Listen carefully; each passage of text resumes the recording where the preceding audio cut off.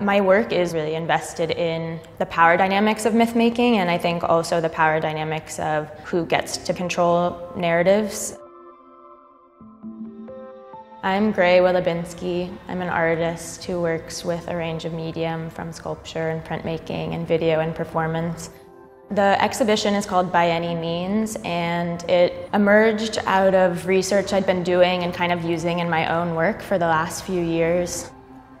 I was really thinking about why one might need to enact revenge, might need to avenge someone or stick up for themselves or kind of look back into time and space and relate to their own ancestors in a certain way. All these different ways that revenge exists, I really wanted to give space to. So that really related to when I was thinking about the artists I wanted to invite, was kind of thinking about the wide range of forms of revenge that art might take, and wanted to invite artists I thought really did that really thoughtfully and generously.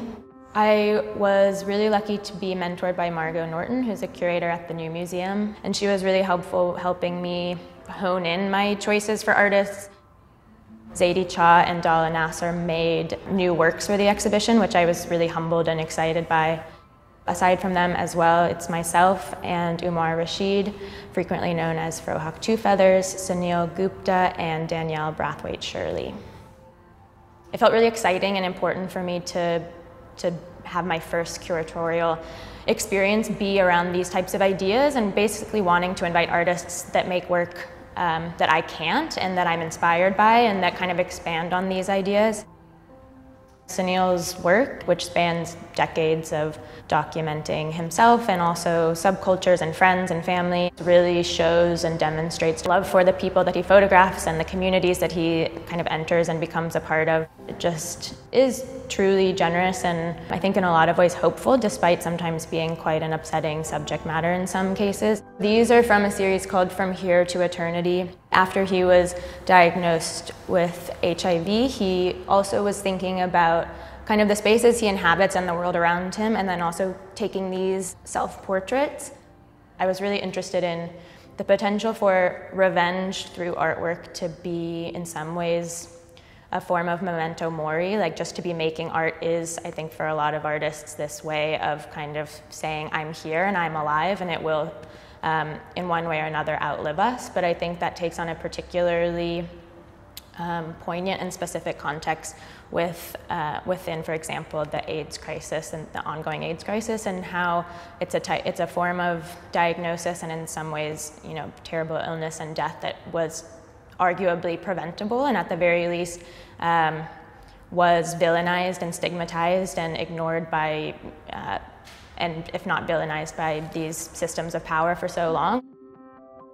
I also was interested in kind of thinking about the natural world a bit more too, and our relation to animals and kind of how we project onto them, which I explore in my work and Zadie does in a pretty different way, but I think she does it really well. And so we started talking a lot about her relationship to animals and myth making, and particularly through her Korean identity. She was talking a lot about the fox figure as kind of this trickster character that can sometimes be maligned, but also has a very important and like potent role in mythology, and wanting to kind of reframe it.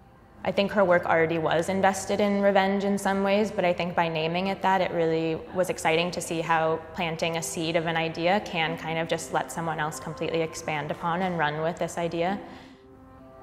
Dala Nasser really wanted to do a rubbing, an etching of Ghassan Kanafani's grave in Beirut, where she currently is and where she's from. Ghassan Kanafani was a writer and a Palestinian activist who was murdered 49 years ago with his niece in a car bomb, and he's buried in Lebanon. The work then, after the show, will be sent on to Palestine. Umar Rashid uses humor in interesting ways and also reframes existing iconographies and mark making in order to kind of intentionally have you rethink our relationship to these narratives and reoccurring motifs. They're also dealing a lot with Afrofuturism and potentialities and kind of going back and forth between the past and the future, and really in this generative and creative way proposing alternatives and alternative realities. Danielle Brathwaite-Shirley, she does all of the programming, she does all of the animation, she does all of the, the music, which I think is one of the most amazing and moving parts of the work that really bring it all together. The main kind of impetus for the work is this relationship to her own body as a Black trans woman, and also to other bodies, and particularly Black trans bodies, both alive now and in the past, and this relationship to, afterlife and the future and the past. This scarf piece I actually made initially when I was doing my residency in Hong Kong, and so really came out of pretty explicit research into revenge. This sculpture named Jack is a recent sculpture I made. I initially was thinking about the pump jack, which is an oil extraction machine that really litters the Texas landscape.